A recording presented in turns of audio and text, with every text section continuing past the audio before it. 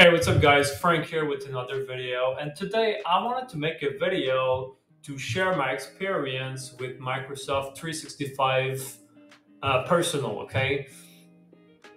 And so my experience is mostly as an online digital solo entrepreneur, and so more specifically about a print-on-demand seller. And so basically I wanted to make this video to show you what is possible with this subscription, and maybe you're thinking about subscribing to this service, and so my experience can be valuable to you, okay? And so it's up to you to decide if you're going to subscribe for it or not.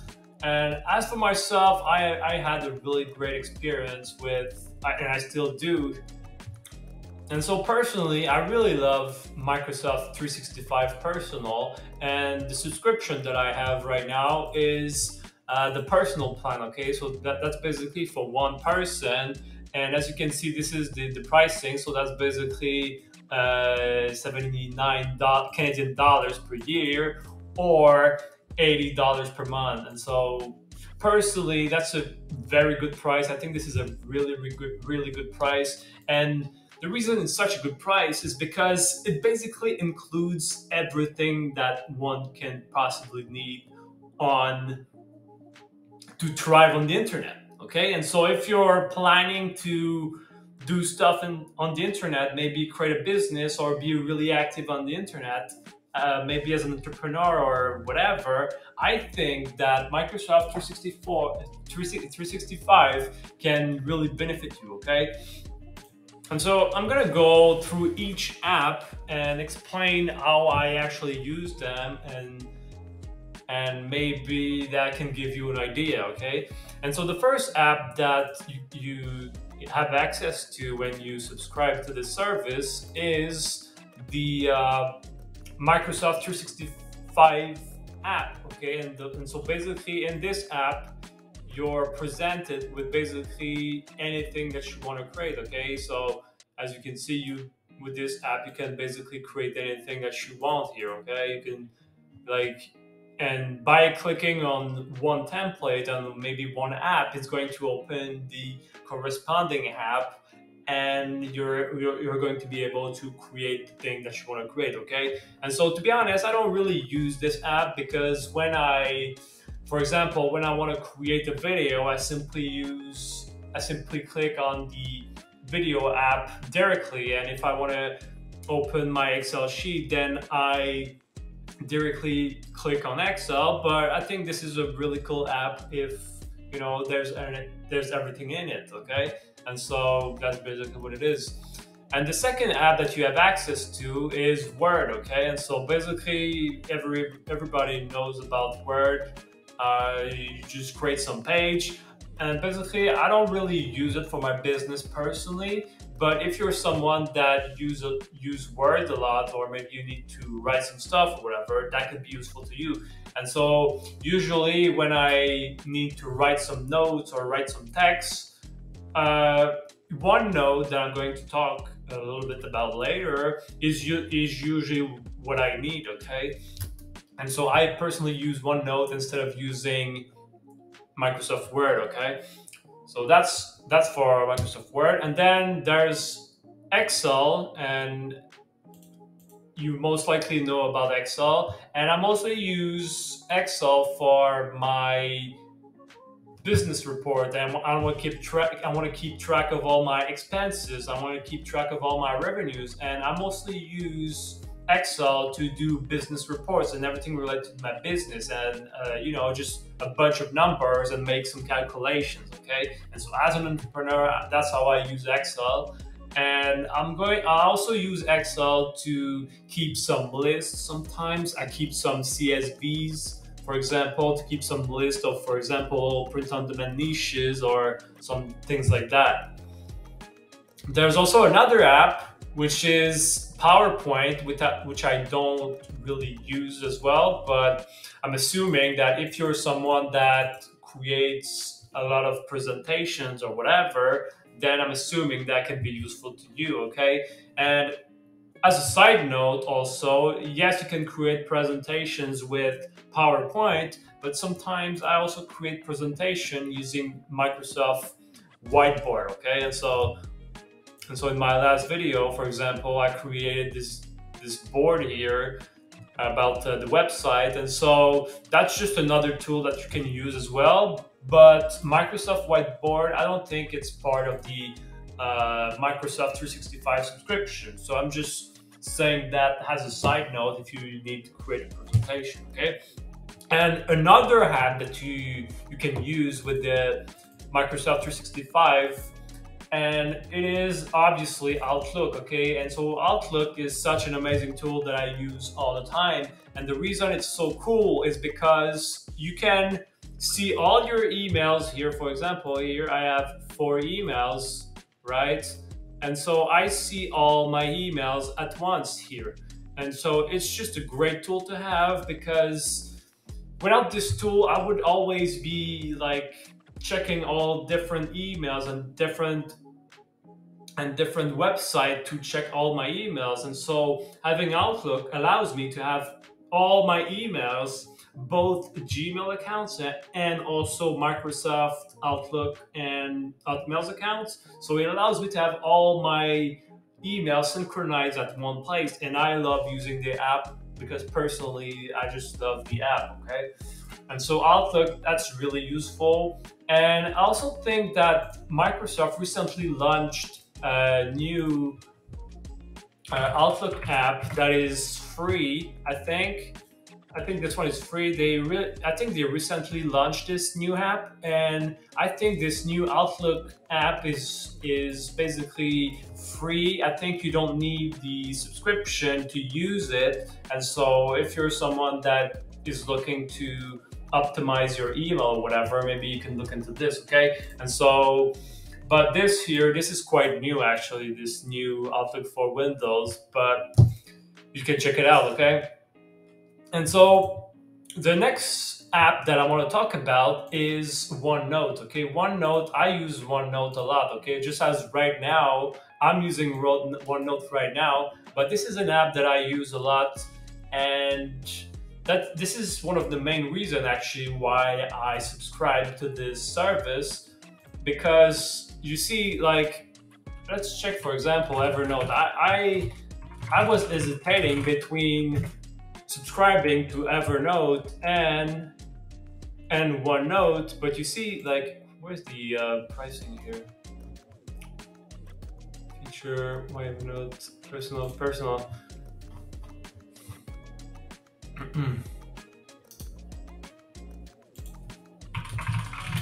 Pricing. Just stay with me here.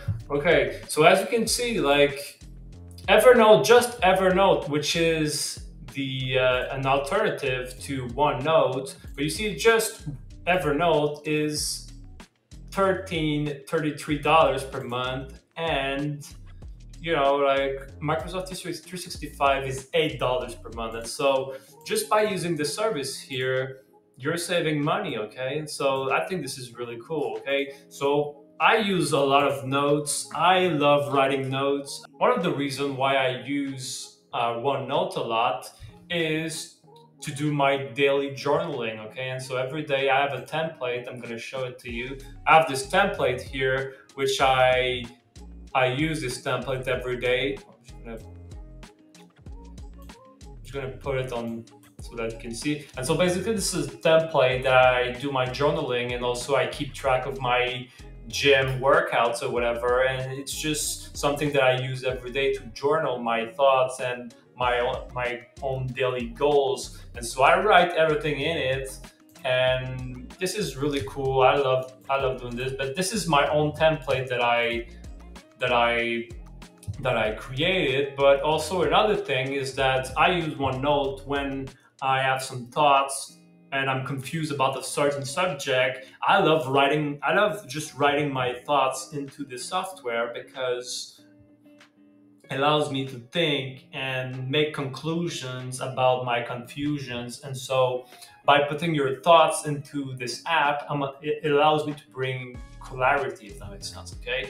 And another reason why I use OneNote is that in this software, I'm gonna write the big lines that I'm going to talk, for example, in these script and in these YouTube videos. For example, here, as you can see, this is my script that I created for this video, for example. And so I just wrote a bunch of lines that I wanted to talk about, and then I just make a video about it, okay? And so this is pretty cool.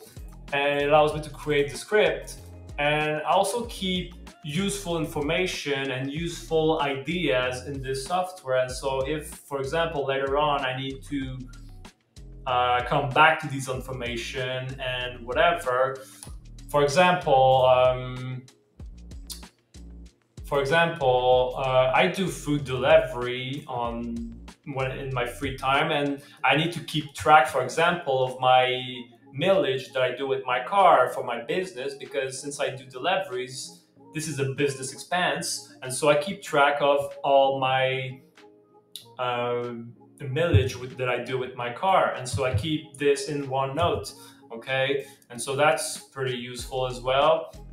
And I also keep a bunch of information and a bunch of ideas that I just keep in this app. And so OneNote, okay, which is the equivalent of Evernote, I use this app a lot, okay?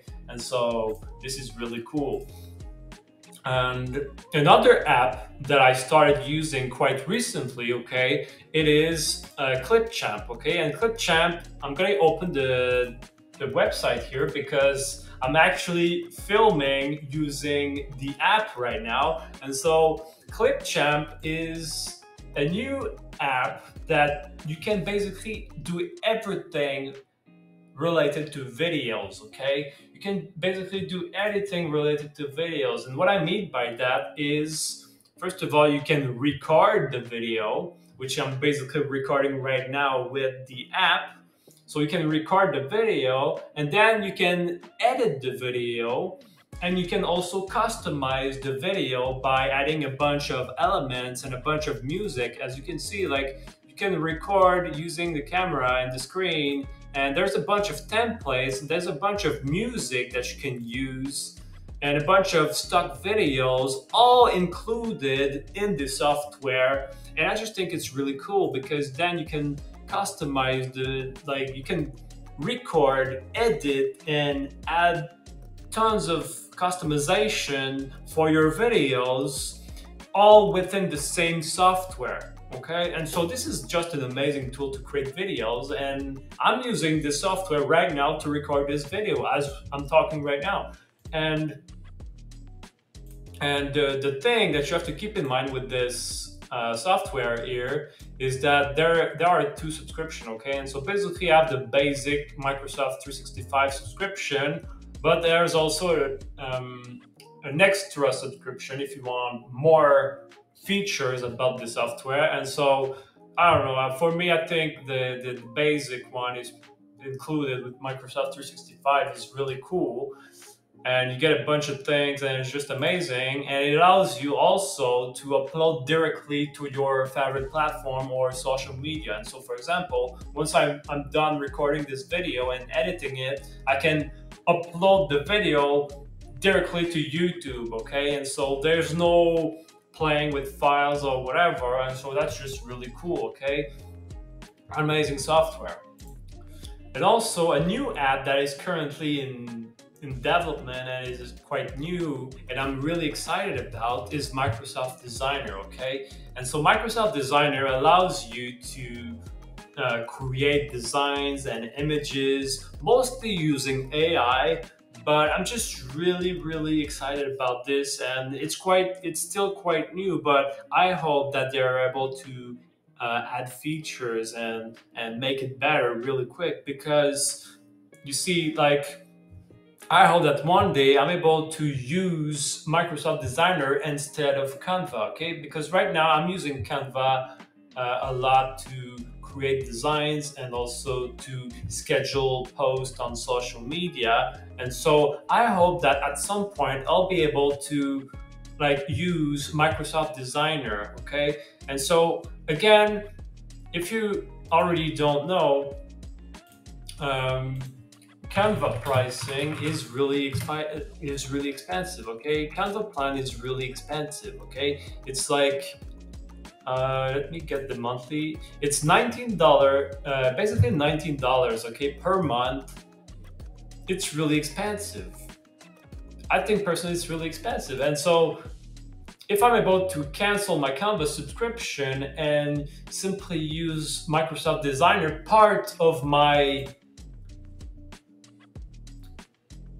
as a part of my Microsoft 365 personal subscription, that would be just amazing for me, okay? That would be like amazing. And so I hope that they are able to improve this application, and I'm really excited about this. And also another thing that I use here, and it is Microsoft Editor, okay? And so basically here, this is just an extension for your browser that you use. And it's basically like checking your grammars and spelling and all of these things. And so I think it's just pretty cool. Before using this, I was using Grammarly, which is a great alternative as well. But since now I have Microsoft Editor, I simply switch for Microsoft Editor, but it's basically the same thing as Grammarly. And so if you need to write a lot of things, either on social media or maybe some emails or whatever, you can use Microsoft Editor as a browser extension, okay? So that's included in the software. Also, another thing that is included with the subscription is Microsoft Defender, okay? And so Microsoft Defender is basically an antivirus, okay? And so basically you just install this on all your devices and computers and even on your phone, and that's it. You don't have to do anything, and it's really easy to install, and like you just install it, and it's pretty simple. Okay, let's just open it. Oh, I don't think this is that. Defender. It's pretty straightforward. Basically, you just install it, and you see I'm good right now. It's pretty obvious. I never had any problem with it, and you can also protect your phone and all your devices. And for example, I installed this on this computer that I have, and I also installed it on my laptop, and also installed the antivirus on my phone. So basically I just have the antivirus Microsoft Defender on all my devices, which I think is pretty cool, right? And so the last app that I want to talk about is OneDrive, okay? OneDrive. And so before having this subscription, I was using Google Drive, and when I subscribed to Microsoft 365, I basically switched for OneDrive, okay? And so it's basically the same thing, but the only difference is that OneDrive is built in Windows 11, so I feel like it works way better than Google Drive, and it has a little bit more features, and because it's just built in and it just works perfectly with Windows 11, and so that's pretty cool. And so with this subscription, it allows you to get 1 terabyte of cloud storage. And so basically OneDrive, you have 1 terabyte of cloud storage. And so that's a lot of storage. I mean, I use it every day or whatever, but that's a lot of storage. And so for example, for me, I mostly use my cloud storage to store my print-on-demand designs in this storage. Maybe I can show you here. Okay, so I mostly keep my print-on-demand design here. I just have a bunch of folders, but that's where I keep all my old print-on-demand designs, and so this is stored there. I'm not sure if I'm going to use them at some point, but this is stored there. And also keep all my business receipt, because I need the receipt. Since I'm an entrepreneur, I use my receipt to get some tax deduction at the end of the year, and so because of that I have to keep my receipt, and so I put all my receipt in the OneDrive, okay? And so even sometimes it's on the computer, I just download some file on the computer, but sometimes I have some business expenses for example, like some store. I go at the store and I buy something at the store for my business. Then I use my phone to save the receipt on my OneDrive. Okay, so that's pretty cool. And so that's pretty much it. That's pretty much how I use Microsoft 365, and I just think it's an amazing. I just think it's an amazing subscription, especially for me since I do a lot of things, and since I'm an entrepreneur and I do a lot of things, and so I create videos. I design some images and all these things. I am able to create some notes, and I'm able to have a lot of storage. And so it includes everything that you need at a very reasonable price. And I just think it's amazing, okay? And also, this subscription allows you to download the app, okay? And so, for example, Google, all the application for Google, you cannot really download and work offline, but all the apps for Microsoft 365, you're able to download them offline on your computer and work offline. And so it's a different experience than always working online and always in the browser. It allows you to work offline and have your own standalone app on your computer or even on your phone, okay? And so that's another thing that I want to talk about too, because you see, I'm talking mostly here about the computer, but all of these apps, most of them are also available on the phone, okay? And so, for example, the antivirus is available on the phone, and OneNote to create some note or whatever is also available on the phone. And so that's a really cool thing to use, okay? And so all these apps, yes, you can use them on the computer, but you can also use them on the phone. And so OneDrive, you can also use it on the phone, and it's pretty cool. And in the end, I think the only thing that is missing in this package, in this subscription, from my own experience, is I would like to have a VPN. It would be so great if Microsoft 365 would include also a VPN, okay? And I know that Microsoft Edge includes some sort of VPN in its browser, but it's not exactly the best. And you know, I also know that Google also created its own VPN.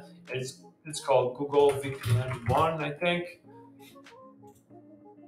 And so Google created a VPN, and I think it would be great to have a simple VPN. And you know, the VPN made by Google, it's not the best VPN, but it's a simple one that just does the job from time to time, okay? For example, like if I go work in a coffee shop or in the library, I would prefer using a VPN to, you know, have some sort of protection on the public network. And so I think that's the only thing that is missing in this package, having a VPN, a simple VPN. It doesn't have to be like super big and with all the feature, but just a simple VPN, probably just like VPN by Google. But a thing that you have to keep in mind is companies like Google and Microsoft, they benefit from your data. And so I understand that they don't necessarily want you to use a VPN, because a VPN, basically you're not giving them the data that they potentially want, okay? And so there's such big companies that they want your data, and if Microsoft is to create a VPN, then it would basically hurt itself, if that makes sense, right? And so I understand, but it's just that I would love to see a VPN in this package. But overall, I just think it's a great package, and I think personally it's all worth the money. And so that's basically how I use the Microsoft 365 subscription. And I hope that you gain some sort of value in this video, and let me know if you have any question, okay? Peace.